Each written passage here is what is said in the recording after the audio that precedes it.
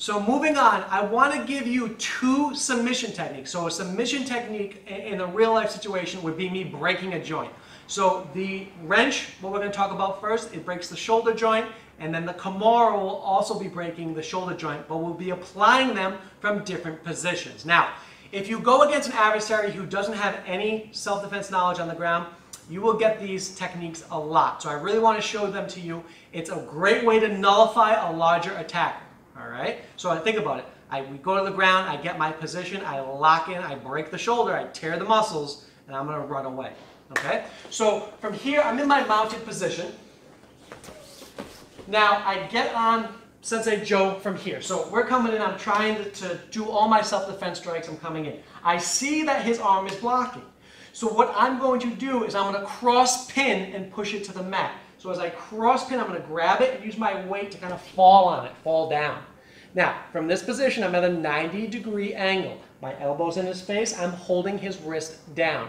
I'm going to take my hand, my other hand, slide underneath, and then grab onto my own wrist. So it'll be like this. So as I do this, I'm sliding in, I'm hooking it, I'm not letting go of this.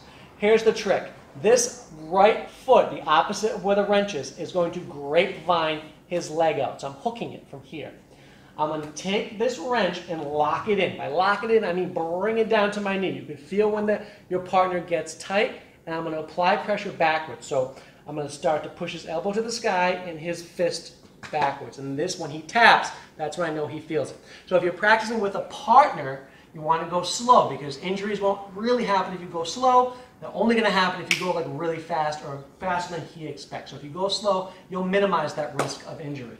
So we'll take from the top. I'm here. I'm throwing strikes. I see the arm. I know what I want to do because I know he doesn't know what I'm doing. So I put my weight and fall to it. All right. Now I'm going to start to hook his legs. I can do both grapevines. They're just hooks. You can see my nice purple sneakers. From here, I'm going to take this, come underneath. I'm going to bring it up so you can see it. See how I'm at? Now, from here, I'm going to slide it down to lock it in, and then push his elbow up towards his head and his fist back, and that'll be a wrench.